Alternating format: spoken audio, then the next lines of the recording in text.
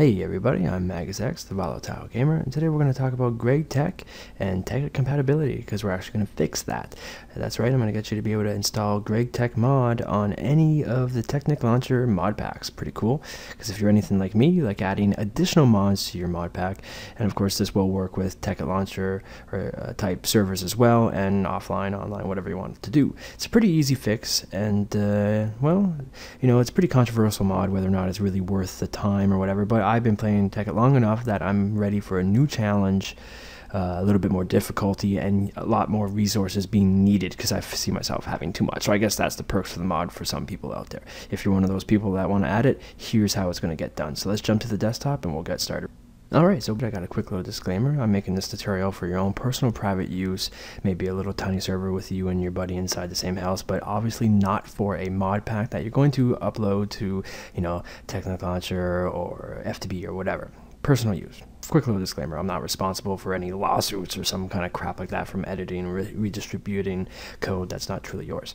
But, well, you see what we have here is a very familiar screen. It's the Minecraft error screen, and the one code here that you're going to really see that sticks out is it's going to say errored, and I'll just highlight this, errored red power machine, and I believe there's also red power base or something that's errored as well, or yeah, right here, well, a few red powers.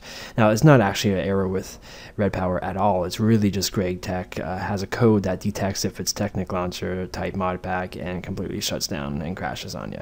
So let's get rid of this, and I'm going to show you how to fix this right away. So first things first, you're going to need a few tools, but I guess I'll explain what's actually happening. It's part of the actual mod, like I said, and it's in this class file right here, .class. Some of you who mod a lot, and watching this video, you probably are someone who likes to mod a lot, will be pretty familiar with a class mod and what you usually do with it, but in this case, we're going to edit it, and that might be something new, but it's really not too difficult, and I'll show you how to do this right now. First thing you're going to want is a class editor, and I'll provide all the links in the description, of course, so just, you're going to head here, click download, and click on class editor, and then 2.23. If that ever changes, well, then just get the newest one. It's like 8 years old, so I doubt it'll change.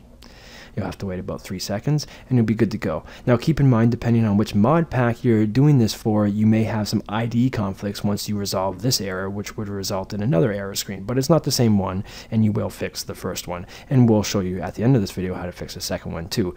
But before we continue, I wanted to show you something that will help you do that if you're not a big ID conflictor type of guy, that, you know, you just want to make it be made easy. This is a great program. Find ID conflicts, and it looks just like that, and I'll show you where the conflicts are coming from, so that way you don't have to search through tons and tons of config files. But not only that, when you type in a new number for the ID, it's going to tell you right away if it's available or not, and that's a big deal. I don't actually use this program to resave. You see here it does say save config, but I'm not going to use that because it does screw it up. I mean, there's something to do with the program, I don't know, but at least you can get that information and then make necessary changes to the config file yourself. And if you're not sure what I'm talking about, of course I'm going to show you a little bit later on.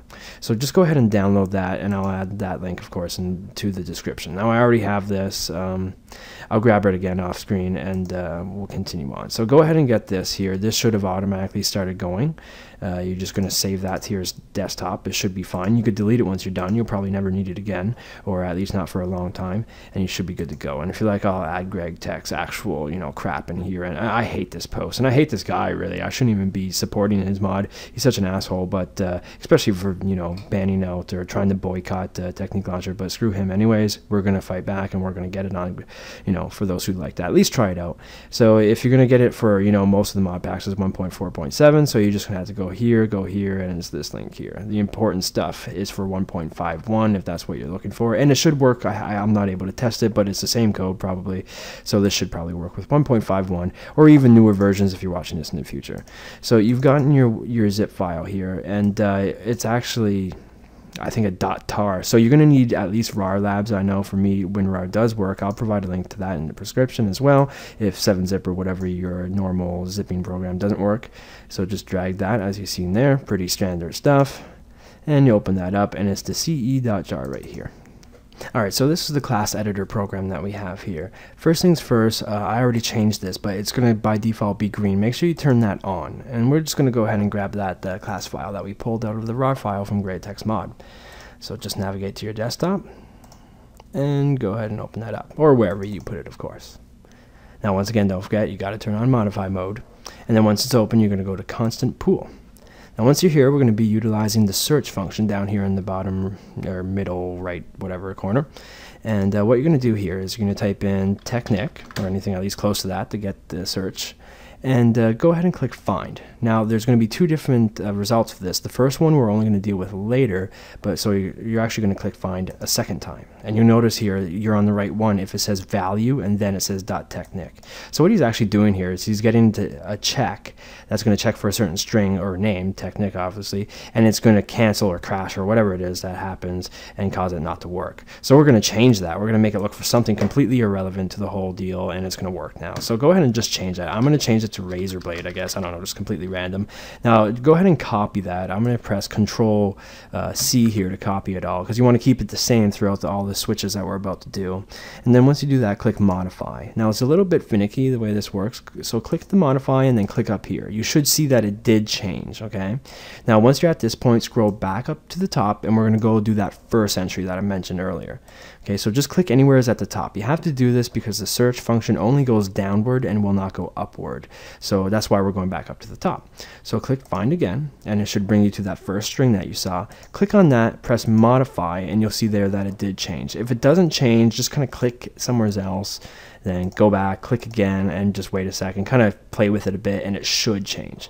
Now, once you have that, save, but we're not done. Okay, now we're going to go back up to the top just to be sure, and now we have to do that for tekkit as well. So go ahead and type in tekkit and then do the search. You'll get the first result. Once again, go to the second one. We're doing the same thing here. So there's our value for tekkit. Go ahead and switch that. Just paste in your .razor blade that you should have at this point, or whatever it is, of course, for you. Just make sure it has nothing to do with tekkit stuff or technique mod packs or anything. And same deal, press modify first and then click somewhere else. You'll notice that it changes. Scroll back up to the top, click somewhere there, search again. You'll get your first value. Click on that, press modify, and it changes. Voila. Now go ahead and save that up, and it should be good. Now whenever, well, we're not quite ready yet, so let's just close this. Kind of jumping the gun here, I guess. So let's go back to our actual mod file. Here it is. So this time we're going to delete this. So go ahead and right click on that and delete files if you're using WinRAR. I imagine it's pretty much the same deal for 7-zip or whatever. And then here this is where we have the edited class file. Go ahead and put that right where it was, replacing the original. You can go ahead and close that up. You can close this stuff, and at this point, if you want to, you can delete that as well. You might want to keep it until it's fully running in case you run into some other error and you have to start over or whatever it may be. Alright, so at this point you can go ahead and load up your game, and for some of you that may be enough, if you're using Big Dig that is. However, with tekkit Lite and a few of the mod packs from Technic Launcher, it won't be enough. Now you're going to get an additional error, but don't worry, it did fix the first one. It's just a conflict with the Block Ids. And I'm going to show you real quickly how to fix that if you've never done it before. And even if you did, stay tuned because this is a pretty cool program that you could use, and it's very, very helpful. So as I showed you in the beginning of the video and linked in this description, you can go ahead and download this program called Resolve. Once you get that, just go ahead and install it. Very, very simple. You can install it literally anywhere. So I just put it in my MC download tools. And once you get that, go ahead and load it up. So let's do that right now. And when you load it up, it's going to look just like this. Now, keep in mind, do use this program to, help you figure out what numbers are available for your block IDs, but do not use this program to actually save the configs. It will screw them up, and you'll get errors upon other errors, which is kind of dumb. Now it was already loaded, so let me just show you again. So because it does load like this, so you're going to have this pop up here. So go ahead and go into your app data, and then of course into .technic, or if it's the old one, Technic Launcher, and go into whatever mod pack it is you're trying to install Gregtech on, and then you're going to click on the config folder. At this point, just press select folder. Now keep in mind, you'll notice here buildcraft and Gregtech, they all have config files within these folders. It will select those as well, so you don't have to go here and click add an additional config. It's added them all. Now at this point, click on block, and it's going to take a few moments to load. While it's loading, I want to mention here, once again, it says save config here. Do not use this function, and I'll show you quickly why in a moment. So check this out. This is what it's going to look like for you, except you're going to have X's on block item IDs and other stuff. The other stuff is going to be like, dependent on which mod pack you're trying to use.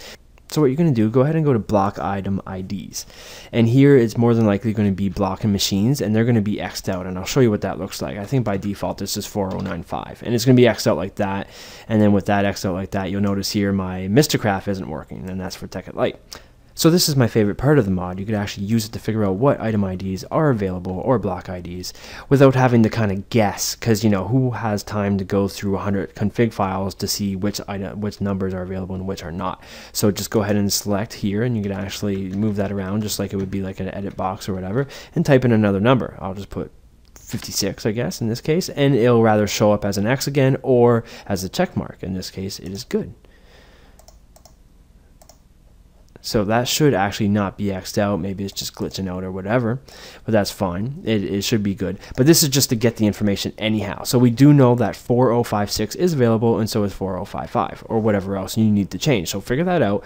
But once again, do not use save config, and I'll show you why right here. I'm not going to save it to the over the config, but I'll save it to my desktop and show you what happens.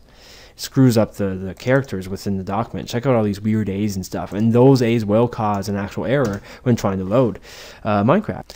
And you may think to yourself, sure, just delete them like I just did, but in some weird and random cases, it'll actually leave invisible characters, and I couldn't even find them. It said it was like a square, and I looked everywhere for it. I even searched for the square, and it ended up being like a dime. I don't know. But either way, do not save config, but do get the information from it, and then once you have that, just go into your tekkit Lite folder, into your config, and then we're going to go into Gregtech and open up the block item IDs, just like we had here, the block item IDs. So open that up with Notepad, and right here at the top you could actually see the same stuff you would see here, block machine and whatever. So we're going to change that. I already did in this case, so my game is working with Gregtech at this point, but for you this would be 4095 and so on. So go ahead and change those to whatever items you tested out here, and you're good to go. Make sure you save your config file, close it up, and launch your game. And well, there goes the last 8 minutes of your life, but hopefully it was a helpful 8 minutes. Now you're going to spend the next 300 hours of your life perhaps even enjoying Gregtech, and more than likely crafting a wooden plank out of 98 fucking diamonds. Now, that's pretty much the end of the tutorial. I want to take a quick moment here to just kind of talk for a second. It's been 4 months since I made a video, and I do apologize for that, and anybody who still needs help on any of the tekkit stuff, feel free to now message me on this video, and I'll try to keep up with you now. Any messages that I've gotten in the past, I'll have to just kind of brush aside for now, because I'm sure most of them have, all the issues have been resolved, but I'm back and on track, and I'm back to help you guys out for any Minecraft errors. So that's going to be pretty much it. Feel free to add me up on Skype at maguzex, same as my YouTube account, and we could I could help you out there too, or we just play or whatever. I have a really cool mod pack I've been putting together. It's a private one. I call it the Biggest Dig. It's kind of a rip off of Big Dig. It has everything that has, plus 20 more mod packs. I'm trying to add everything from Dire Wolf's 20s pack and FTB obviously, and then I'm adding some more from FTB Ultimate and any other cool mods that I find from outside of that. I did add Gregtech, but I'm going to leave an option to have that completely out or whatever. If you'd like to try it out, awesome. I'll eventually make a server that might be public at some point, and we could try that out too. Sounds good? Yeah. So once again, I'm maguzex, the Volatile Gamer. I'm going to sign off today, so you have yourselves a good one, and I will too. Bye-bye.